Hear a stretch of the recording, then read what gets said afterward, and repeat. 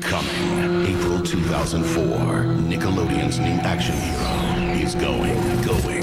Danny Fenton. When I was in middle school, I stumbled across this show by accident. I thought the promos were a bit scary as a kid, but actually watching it when I got home, I was proven wrong immediately. But now, I'm an adult, and a lot more things stand out to me.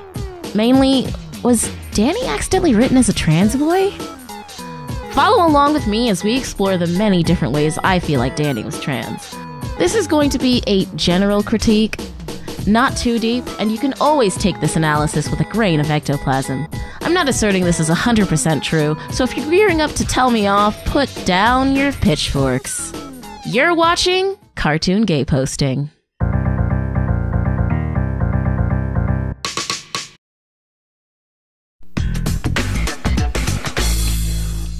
Danny Fenton, or as I call it, Baby's First Goth Show, had the overall vibe of Spider-Man, but, well, with parents that are alive. It's like someone said, what if Peter Parker had a loving, overbearing family on his butt 80% of the time, and even worse interpersonal skills? It had the potential to become the next Teenage Mutant Ninja Turtles, but they left all that money on the table. The merchandising was lacking, and they siphoned it off to other shows.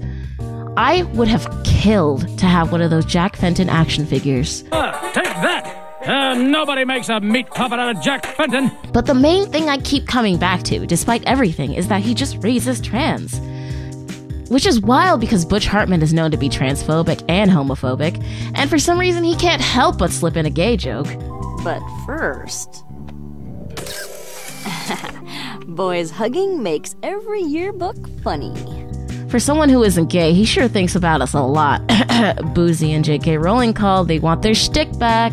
The concept of a secret life isn't new. But something about living two lives really does resonate with a lot of trans kids, and I know that's how I was. And usually that's for your own safety. Like when his dad says he's going to rip a ghost apart molecule by molecule. It would have been a good chance to try out the portable Fenton ghost peeler. It peels ghosts apart, atom by atom. So I'm gonna tear that ghost kid apart in a million different... I related to that heavily. When your parents say, like, phobic things, but later on will complain about how you didn't trust them enough to come out. Well, folks, you said you were going to murder me. I don't see how that made me safe enough to reveal anything. Get your hands off our duly elected leader, you odd manifestation of ectoplasmic energy and post-human consciousness! In Season 1, Episode 7, Maddie Fenton says something that really irritates me. She's a smart woman, but adults really forget what it's like to go through puberty, especially if it feels like you're going through the wrong puberty. It sucks big time. She says, there's nothing you're going through that your father and I didn't go through when we were your age. Yeah? Well, I beg to differ. Well, Danny is a ghost, and he's going to have a harder time navigating all this than you, regular human woman. And they don't see it because he can't come out because he feels unsafe. He also has this thing about his chest, too. Like, in Season 1, Episode 6. Hey, get away! Like, I've hung out with a lot of cis guys, and that atypical response had me very attacked. Like, even when I wear my binder, I'm hyper aware of people reaching towards my chest. In Season 2, Episode 6, Identity Crisis. I've never seen this so well illustrated. Danny literally splits himself into two just to have some fun once in a while. His human half turns into a massive bro type, totally overcompensating, while his ghost half embodies the epitome of all superhero tropes possible. And sometimes this is how it feels like when you're in the closet. You're performing to hell and back, fitting in two lives and exhausting yourself in the process. And, of course, as we know, bullies love to pick on the trans kid. Dash really knows how to emasculate someone.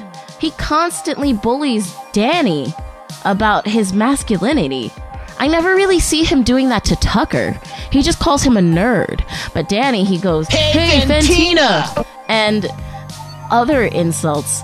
The one episode where he was fighting with the nerd kid who was bullied, he fell into a bunch of lipstick and makeup and even a dress, and everyone was laughing and pointing at him, and I felt that.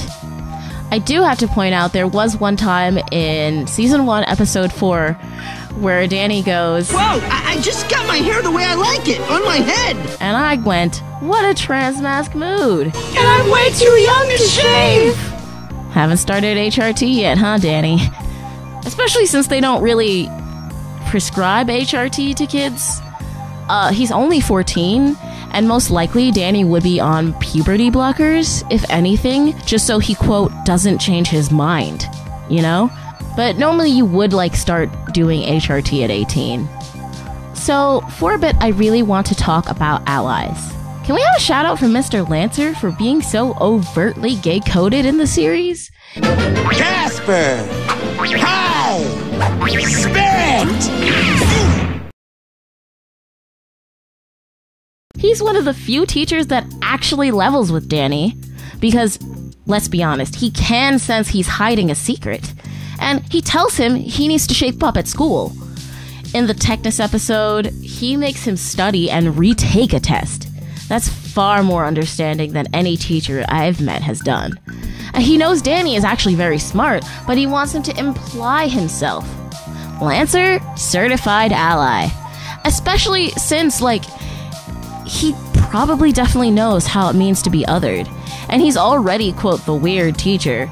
I do want to also point out that Jazz is a very good ally. She basically figured out her brother's secret of being a ghost, but is waiting for when he is ready to tell her. He can tell me when he's ready. Season 1, Episode 9, those last 4 minutes, oof, right in the feels. Your disappearing act worked marvelously. They've got their spirit back. They're not the only ones, Mr. Lancer. They're not the only ones. Oh my god. She tries to keep her space, but she honestly is concerned for him, and really doesn't want their parents to unalive him for being a ghost. The team up in Season 2, Episode 7, The Fenton Menace, is where she gets a major upgrade from just concerned older sister to full-on ally. She both pretends not to know he's Danny Phantom and helps him save their parents. Sorry, slipped out of my hand. How's that for allyship? As you know, there's way more clips than I have time to tell, so let's just say I'll be posting them in a supercut later on. I could go on and on, but I'm sure if you're not convinced by now, you never will be. And that's the beauty of headcanons. They don't have to be perfect or exact, and you can make them your own. I will probably add more parts later, but for now, just stay cool. You've been watching Cartoon GayPosting.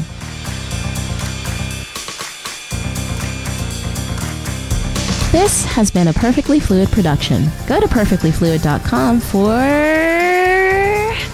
Trans Danny shirts and Trans Jenny stickers. Please stop by, and also don't forget to follow my Patreon.